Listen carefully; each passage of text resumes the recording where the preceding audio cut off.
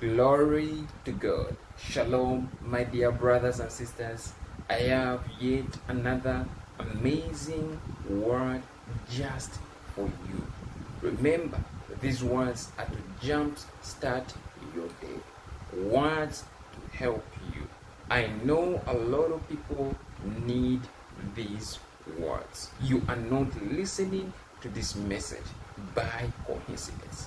It is not a mistake that you clicked on this video. There was something in the inside of you that wanted you to watch this message because it is for you. My brothers and sisters, this word is going to bless you. It is going to encourage you. Some of you are struggling in life. You are struggling with people. You are struggling with yourself. You are troubled day and night. My brothers and sisters, the word is you have people shocked. That is the truth. Don't you know that you are a mystery to many?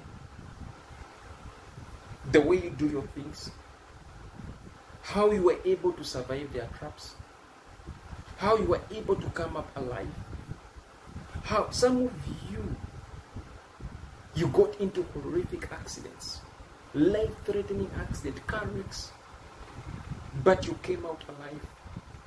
Yes, some of you had to go through a coma, you had to be hospitalized, but the good news is you are still breathing. It is a mystery to many because your enemy had calculated that you would die. Some of your enemies have spoken death over your lives, but you are still alive because God is fighting for you. Because God is with you. And that is the truth. In fact, they marvel at you.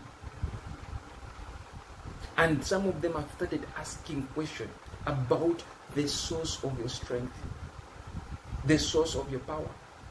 Some of them do not know what really inspires you, where your inspiration comes from.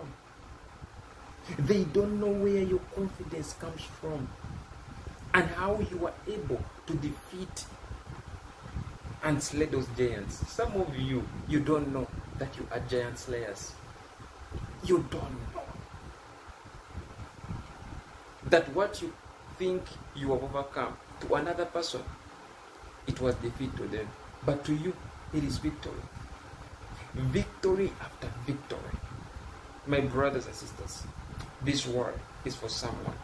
You need to listen to this word. It is right for you. Some of you have testimonies to an extent that you even don't know where to start from because God has been so good to you. And some of you have started forgetting your testimonies. That little small thing that you think is just normal, it is a testimony to someone. There are people actually who wish to be in the situation that you are in right now. Some of you are crying about your predicament, but there is someone out there who wishes to be in the same position as you. So thank God. Thank God for where you are. Today's word is from the book of Matthew, chapter 8, verse 23 to 27. I'll repeat. Matthew, chapter 8, verse 23 to 27. And it reads, "Now when he got into a boat, his disciples followed him, and suddenly a great tempest arose on the sea, so that the boat was covered with the waves, but he was asleep.